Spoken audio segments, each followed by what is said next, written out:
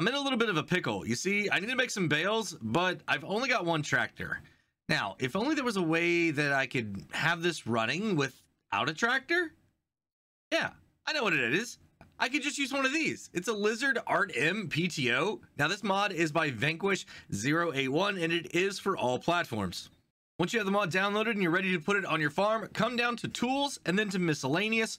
You're going to go across until you see this right here. Now, this is only going to cost you $4,500 in its base configuration, and we've got a couple different ones. You can see that it's standard configuration or a methane configuration. The methane is going to give you a little bit more horsepower, 40 horsepower more, but for what we're doing today, I can just use standard. We got some chassis colors. I'm going to go ahead and set this to blue so it matches my awesome GÖWEIL DLC that we are using right here. And the extension, that's going to be if you've got the front methane part on there right now. And the rim color, I'm going to go ahead and set this to yellow. So we're going to go ahead and lease this. And this is all that it is. As you can see, it's got a couple wheels. It's got a connection point right there.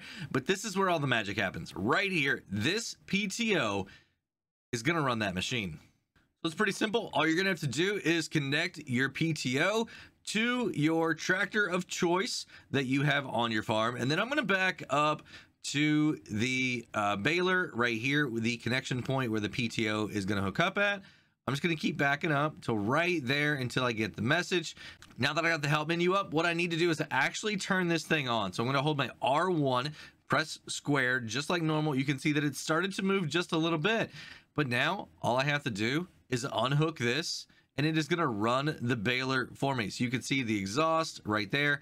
It's actually working. If I come back over here to this, now I'm going to hold my L1 and I'm going to turn on my baler, which is the square. You can see that right here, it is putting product into the middle. You can see some animation already happening right there. Here in just a second, it is going to go ahead and produce that bale, put it out here for the wrapper to do its job.